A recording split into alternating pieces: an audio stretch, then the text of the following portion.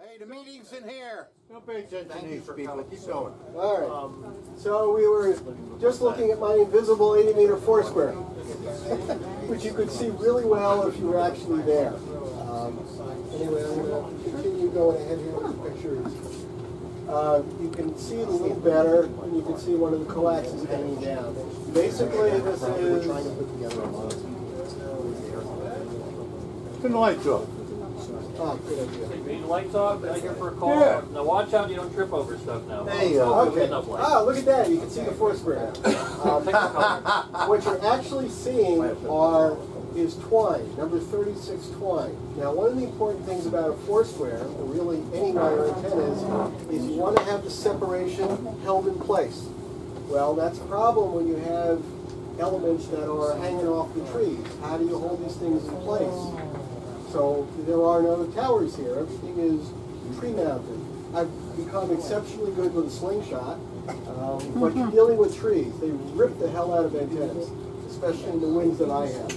So one of the problems is how do you maintain the integrity between the antenna itself as a whole, and how do you keep the differences, you know, the different lengths between the antennas vertically, horizontally, and diagonally. And the only way I figured out how to do that is with twine. I used to use rope, but that put far too much weight and drag on the antennas. So I went with twine. I found number 36 to be just strong enough to pretty much hold its integrity even in ice, although it sags badly. So, and I had everything both in the shape of a box. So each element itself has a twine going to 3 other elements, holding it in place. So, and then on the outside of the box, I have separate twine pulling the elements in opposite directions into the trees, holding the radials above ground. No, he's... Oh, well, how about here? I could stand over here. Okay, yeah. Because there's so much background noise. Yeah, we'll also maybe close the door. That'll help too, reduce the background noise. All right. So the idea being, you need to have tension in the different directions to hold the elements in place. And it does matter because even if an element gets too close into another element. Is this a loop or four? These are four verticals. These are 4 quarter wave wire verticals, if you will. 4 quarter wave wire verticals. With elevated radials. And the reason that they're elevated is because I'm able to keep most of the radiation efficiency very high, as opposed to if we're on the ground, where you'd have to put down about a minimum of 30 radials per element. Plus, also by having the radials elevated, the elevated radials are just about or at or near the top of the ledge on the side here.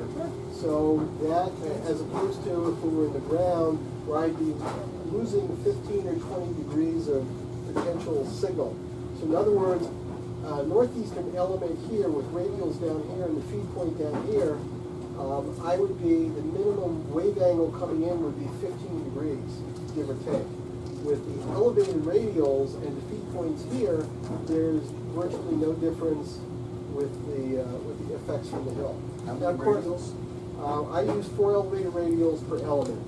Generally speaking, it's often down to 3, and in the winter after an ice storm, it's usually down to 2. In theory, you only need 1, but realistically speaking, you want to have more than that. But it is a headache.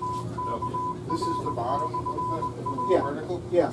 Each of the elements goes up a quarter wavelength, and unfortunately, I am not able to get pictures to show you of what it looks like.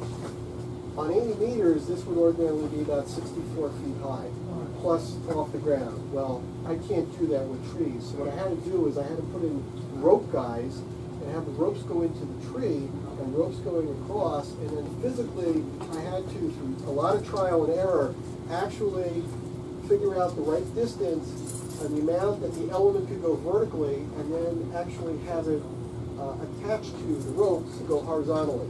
So I don't have straight vertical polarization on any of these elements. It's a combination of vertical and horizontal. And there are times when actually that's helpful, and there are times when it's not. But, you know, again, you got to do what you got to do. The alternative to this would be an inverted V, which wouldn't function nearly as well. Since it's a 4 square, your inverted L's go out away from the box, point outwards. Well, the radials do. The radials, you'll get to see. But the bent element on the top. Yeah. You're bending away from the box or into the box? I like to bend towards where I want the RF energy to go, which is to Europe. So I have them go in the direction as close to Europe as possible, because I want that polarization to go that way. Do you use them on the receive also? Or Oh, absolutely. It's both receive and transmit, no question about it. One of the things that's nice about Foursquares is that they're also fairly quiet compared to other antennas. So my Foursquare is often as quiet as a beverage. Not always, but a lot of the time. So by putting up a Foursquare, you get a twofer really.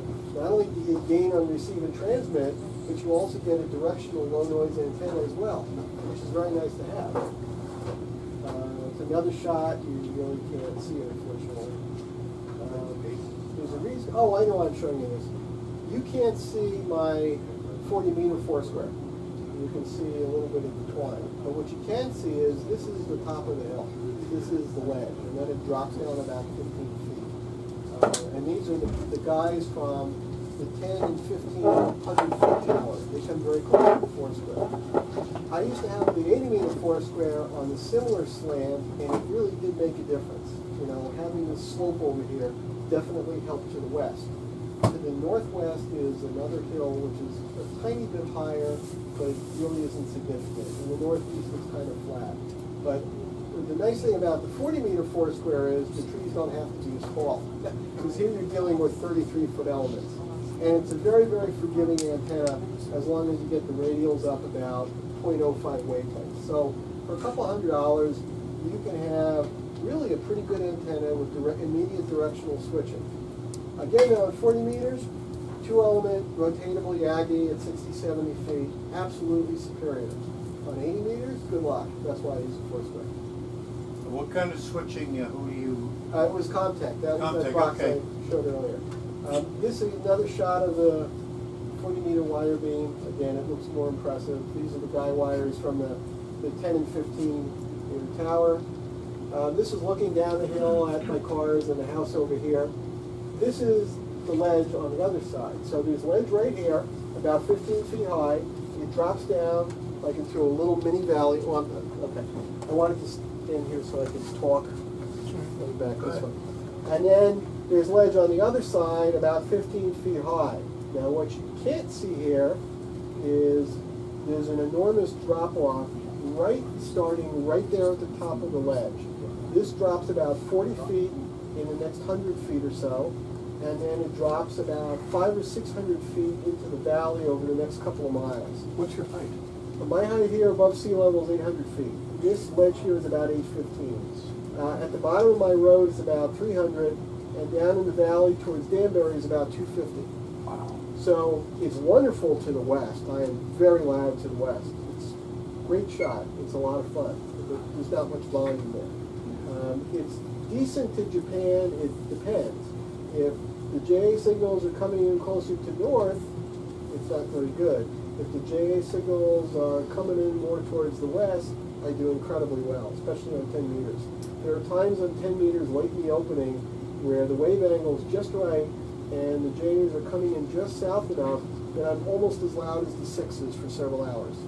It's very magical. It's only at the top of the cycle. It's only happened 3 times. But when it did, it was absolutely memorable. And you get a nice view. The irony is, I'm on this amazing hill, which is like flat on top for an extended distance, and you get almost no view unless you stand right over here and look down as you stand on top of my second-story roof. Or better still, you're up in the tower. How close is your nearest neighbor? Nearest neighbor, this one here is about 300 feet, this one here is about 300 feet. And, but it's through the woods. Nice. And then there's some 500,000 feet away down here. You can see my towers, but only if you're looking for them. And that's one of the reasons I deliberately chose the back lot. You know, there were nicer houses and there were nicer locations, but I wanted to be basically invisible, which is one of the reasons that I had 2 towers. And on top of the hill. And on top of the hill, and I didn't blast for guy wires. I didn't want to attract attention. Was this a new forest as it is? No, actually, a very interesting Rather story. interesting how straight the barks are. Yeah, this is yes and no to the New Forest. This is New Forest in the sense that there is no tree more than 100 years old or 90 years old. I know that because some of the trees that came down in the hurricane, and I had to chainsaw them and I could count the rings.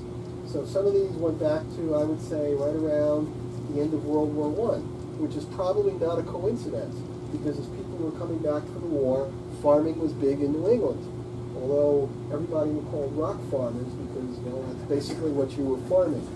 This vegetable garden I have over here is 28 by 14. This was put here because this was the only spot on the property not covered by ledge or the septic field, because we use well water. And so when I was attempting to plant a garden, for years I was digging out boulders, steel cable, glass, wood, stumps, and everything else, because the SOBs that built this house, this is where they buried it all, right over here. And I can tell you that I hauled out by myself many rocks that weighed several hundred pounds, with literally a come-along tool or, you know, special attachments to my back, making like you know, a pull horse or a cart horse. Anyway, so back to what I was saying. The other hill, which is up a little higher than me, from the top of the hill, which is just about this elevation here, I'm 22 miles from the Atlantic Ocean, okay, looking south down into Long Island.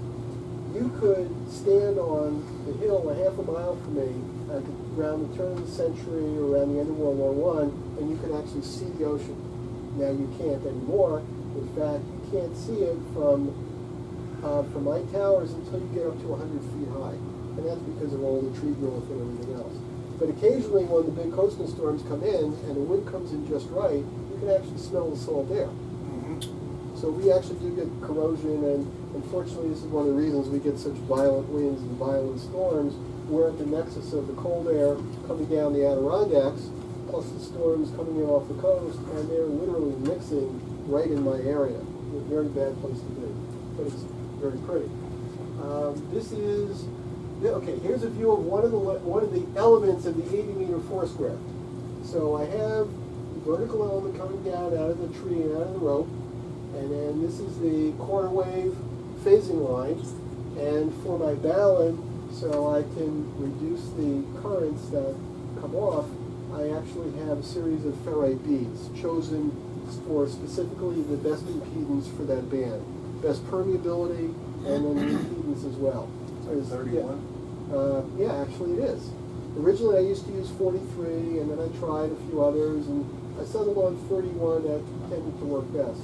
So I use 31 for 11680, and I use some 43s for 40. And again, that seems to work best. I want to use the fewest number of beads possible, which cuts down the weight as well as the cost. But I go with anywhere between 7 and 9 beads. And I actually created a spreadsheet to multiply the impedance and all the time, the permeability and another thing, so I could figure out the best combination. There's a lot of work involved in this. Does your vertical radiator go straight up or down? No, it goes straight up.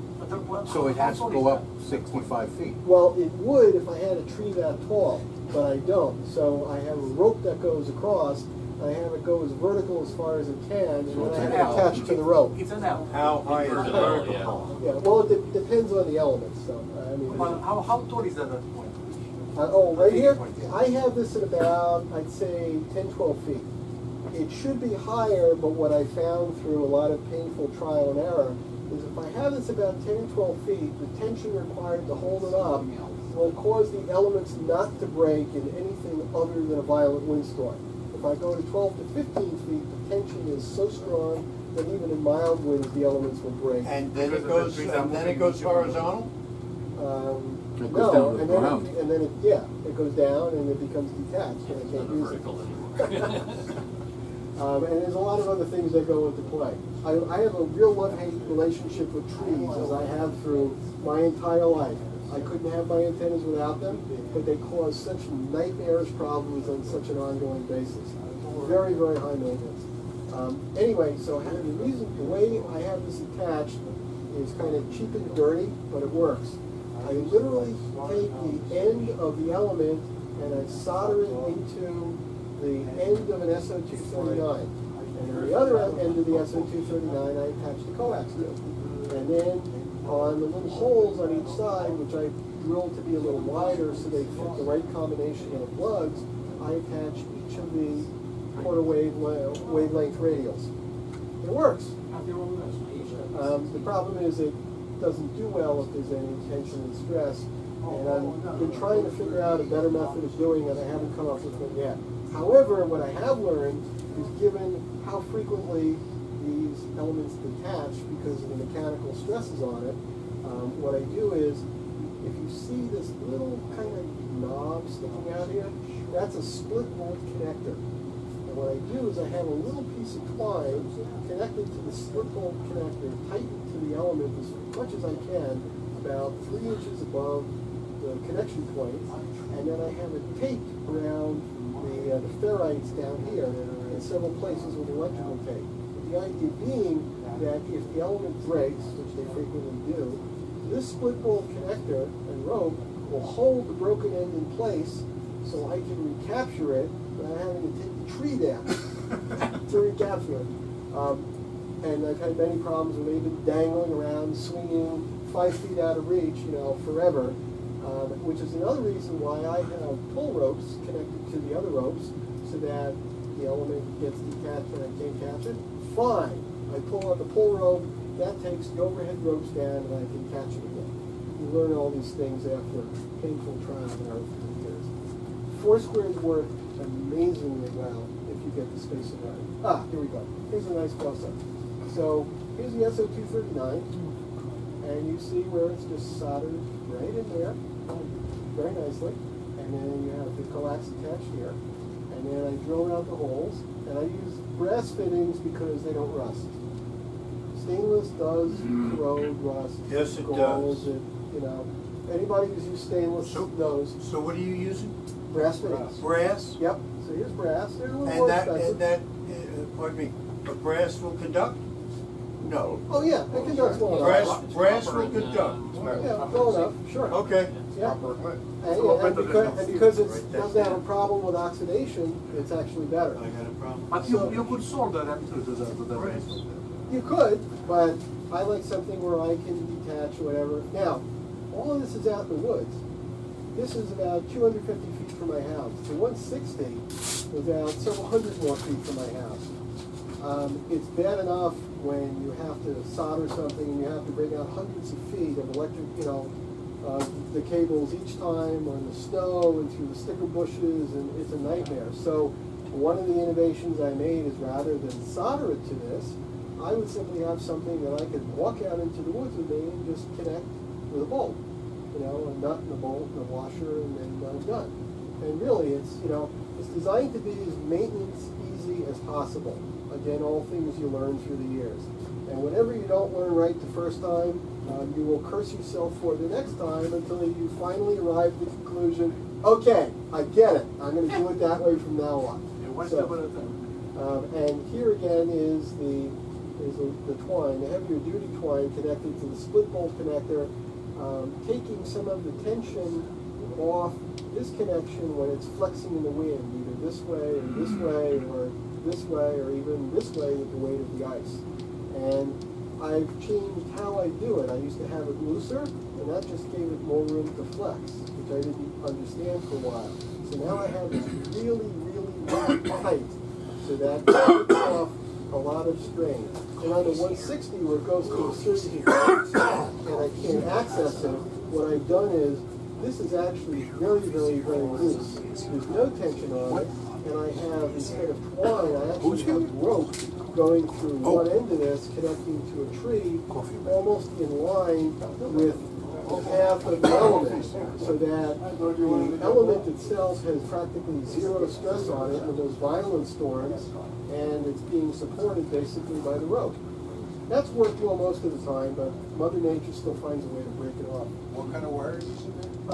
This is all 14 solid copper weld. It does stretch, and what I did was, I used to use 13 poly from the wireman years ago, which used to like to sell at 15 cents a foot. It gets pretty expensive.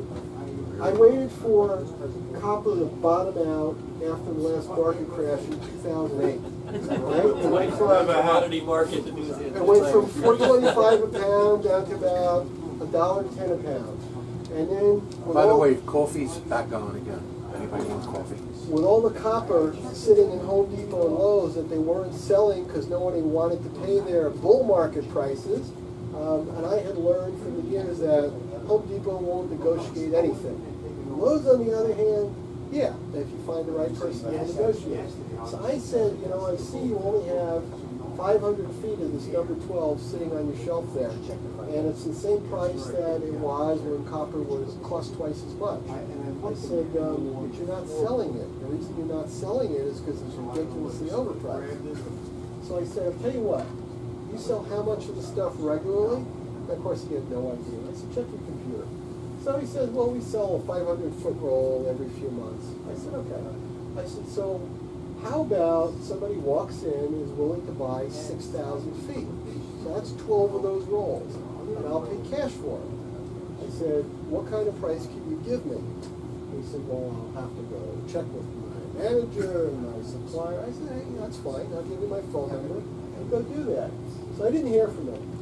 So 2 weeks later, I follow up, and anyway, I contacted the store manager, and I explained what I wanted to do, and I went through the whole story all again.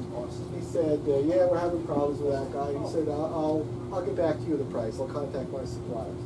So at that time, they were selling it for approximately $55 or for a 500-foot roll. So say about 11 cents a foot. So he came back to me and he said, I'll tell you what, we'll sell it for $15 a spool.